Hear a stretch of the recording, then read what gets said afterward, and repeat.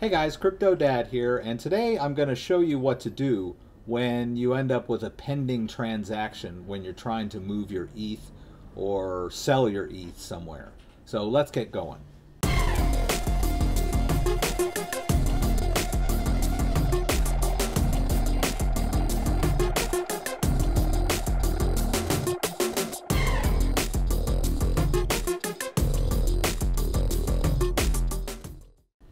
Okay, so Ethereum has reached all-time highs, and a lot of people might be thinking about cashing out, or at the very least moving it somewhere.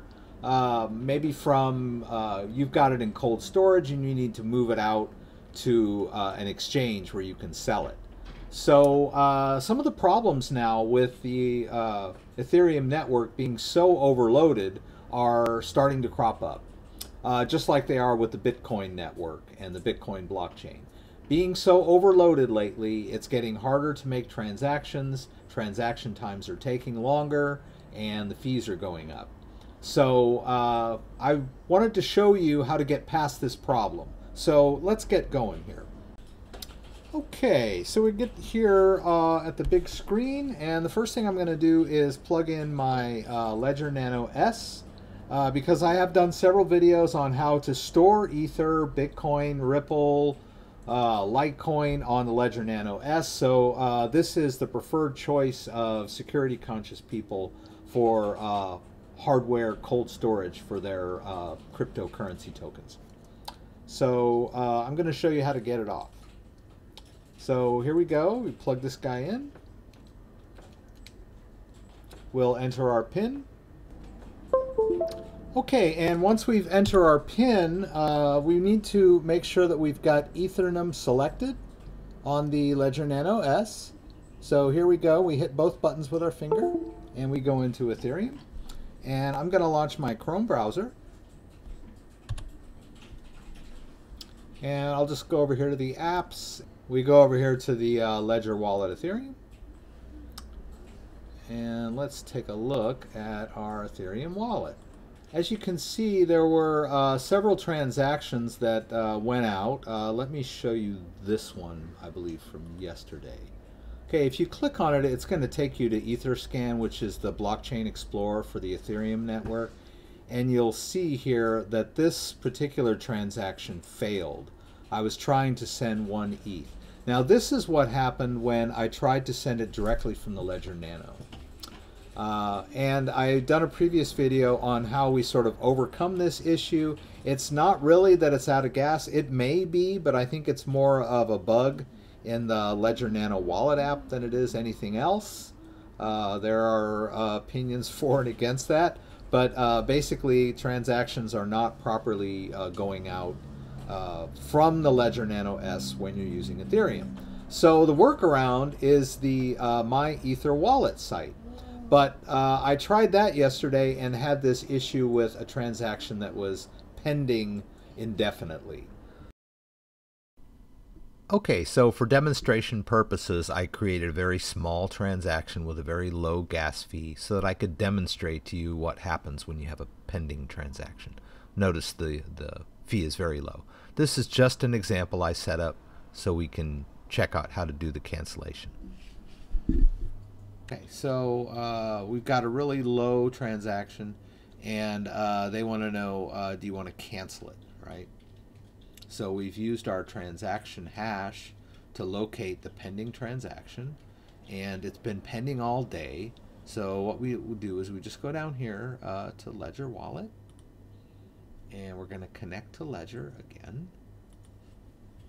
And it asks us to unlock the wallet. We'll say yes. Right, and there they have filled in all of this information for us, and basically what they're doing is they're sending a 0 transaction back to the original address, which is going to cancel our pending transaction. You don't need to change any of these, just leave them the way they are. They have put in everything you need. You don't need to touch anything. So we just click generate transaction, and it's going to ask us to confirm on our device. You'll notice that it's 0. Okay. All right, so what you see here, and this is from yesterday, but I just want to illustrate. Once you have canceled that pending transaction, you'll just see the 0 ETH that came back in on itself, and that was enough to cancel your pending transaction. Um, and you'll see there was a small gas charge here. All right, we had a successful transaction. They charged me 84 cents, but I was trying to send about $1,000. I was sending 1 ETH, which was worth about $1,000. So it was a small price to pay, 84 cents to get my $1,000 out of the queue so that I could retry my transaction and get it done. So that's it, guys. Okay. So basically what we're going to need to do to get our transaction to go out is to use the My Ether Wallet website. Okay, and I've used this previously, and you'll notice up here that my gas price is pretty high. I believe that the default, if I'm not mistaken, I'm not even sure what the default is. But whatever it is, it's not good enough. Let's just take it that it was 21. If I'm not mistaken, I believe that's what it was before. So what you need to do, and then it remembers, the cookie remembers what your last gas price is. Basically what you need to do is you need to make sure that when you go up here that you set it with a high gas price. Because the network is so overloaded now, if you set it with a high gas price, it will most likely be selected by miners when they complete a block. Okay, and most of the miners use bots to determine which transactions they'll process, and they generally sort them by highest gas price to lowest. So if you're using the default on My Ether Wallet, you're going to end up somewhere in the middle, and your transaction won't get processed in the next block, or the block after, or the block after. It might process in a few hours. It might go all day long without processing. It might go 24 hours without processing. So my suggestion is set the gas price as high as possible. And then you might end up, if you send 1 ETH, you might end up paying, $8 or $9, but at least you'll get it moved. There's nothing more frustrating than moving a large amount of money from your Ledger Nano over to a exchange so you can sell it while it's high, and having it just sit there pending all day as you're biting your fingernails watching the price start to drop. Okay, so this is my suggestion. So let me walk you through how this works. Okay, now that I got the gas price up here, I want to send my Ether tokens. Okay, so we click here, and then we're using a Ledger wallet, so we're going to click Ledger Wallet, and then they give you instructions over here. And one of the things you need to notice here is that it says verify browser support is enabled in the settings. Okay? Okay, so by default in your Ethereum app on the Ledger Nano S, browser support is set to no or off. And that's because the default wallet is not a browser, it's an app. So when we're using the My Ether Wallet website, we need to enable the browser support. So we just go over to yes and click with both buttons, and then we're good to go.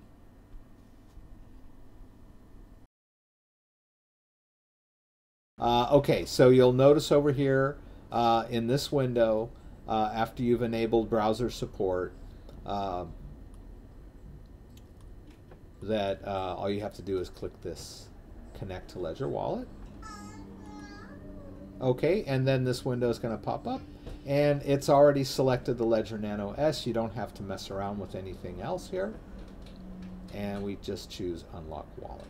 And you'll notice here it reads the balance of what's in the wallet. We click Unlock Wallet, and then we've got our transaction all ready to go. Now, we need an address. We need to send it somewhere. All right, and I'm going to choose Binance. Now, you could choose GDAX, and let me just briefly illustrate how that would work.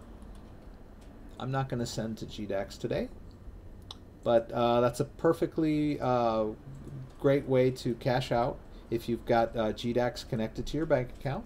You'd simply transfer your ETH into GDAX and then sell it for US dollars, and then once it's converted to US dollars, you just withdraw the dollars to your bank account. Pretty straightforward, couple of steps. So what we want to do is make a deposit.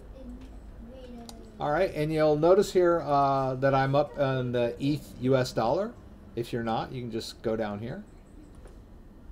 All right, ETH US dollar is active, and then we click deposit, and we go over here to ETH address, and it generates the address here for us. It's a hex address, right? So we can just double click that and copy. And then that would be the address that we would paste in here, right? And you'll notice when you paste in, you get this little icon that shows you it's a valid ETH address. All right, and then you just choose the amount you want to send. That's 0.5, 0.05, whatever you decide you want to send. Now, this gas limit, you really don't need to mess around with it because you've got this this gas price here, and it's going to charge you the highest price. But it is going to guarantee that your transaction goes smoothly and gets done. So I'm going to show you Binance because that's where I'd like to move mine today. So I'm going to go over here to my Binance cryptocurrency exchange. I hope that's not too confusing for you guys. I wanted to briefly show you how GDAX work, but I'm not going to send to GDAX. I hope that's clear. That's clear to everyone. Alrighty, so we just need to enter our Google Authenticator code. And another Crypto Dad tip, please, if you have the option, enable Google Authenticator two-factor authentication. It's a no-brainer. I'm not that crazy about this app called Authy. It's a little flaky. I don't mean to badmouth them or anything, but I trust in the Google Authenticator. It's a more pure two-factor authenticator than Authy. Authy kind of runs in a web browser, which is a little sketchy in my book. But feel free to comment and tell me how great Authy is down in the comments. I love to hear from you guys. We enter our Google Authenticator code, and that brings us into our account.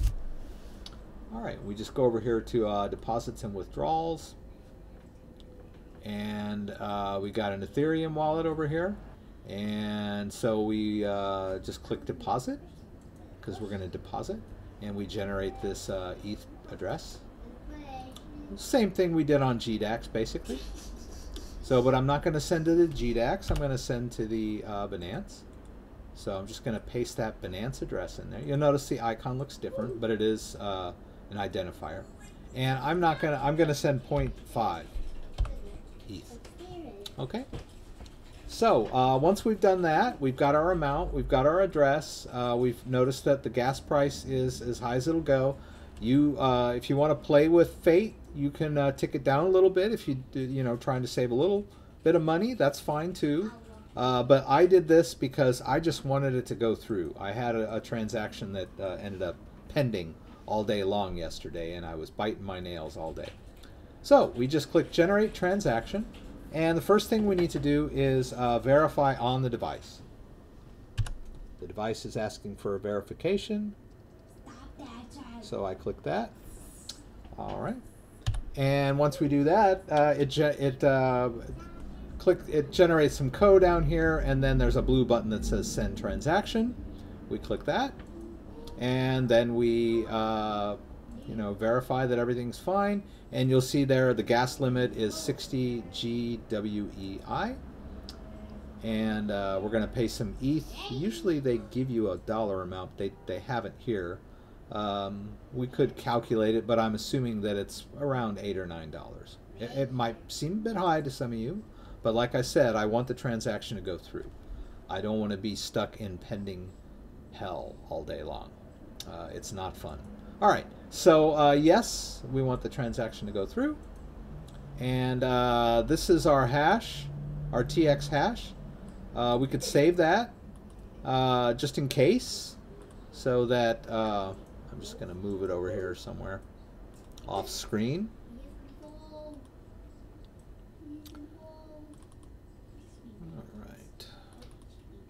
So basically what I'm doing there, oh, you can see it. I'm just putting it into a text file. So I get back to it later if I need it. The browser's pretty much going to take care of that for me. Okay, so I can just go over here to check TX status. It opens a new tab, and it goes to the check TX status page with my transaction hash already in there. Okay, guys, so let's go ahead and click check TX status. There we go. Okay, so I believe, it says pending. Okay, that's good. All right, so the fact that it's pending can give me, let me see if I can show you. Yes, this is what a pending transaction looks like. And this is what I saw all day yesterday when I was trying to send 1 ETH over to one of the exchanges from my wallet. And boy, it was quite frustrating. Okay, so because I set my my GUI high here, 60, it's most likely gonna confirm there. See, bam, we just got success. Okay, so and that was really quick. Now GDAX will send you an alert. It's kind of weird the way it works. First you'll get an email from Coinbase that says we just received some ETH, and then after it percolates in that account for a little while, a few minutes, 10 or 15 minutes, you'll get another email that says you have successfully moved the ETH from your Coinbase to your GDAX. It's kind of a weird what goes on under the hood. I'm not quite sure, but you know, when you use a GDAX receiving address to send ETH, it does go through Coinbase and then finally ends up in GDAX. And so you get 2 alerts. You get the alert from Coinbase saying it received the ETH, and then you get the alert from GDAX. Well, actually, the second alert is also from Coinbase telling you that it's been successfully moved into the GDAX account.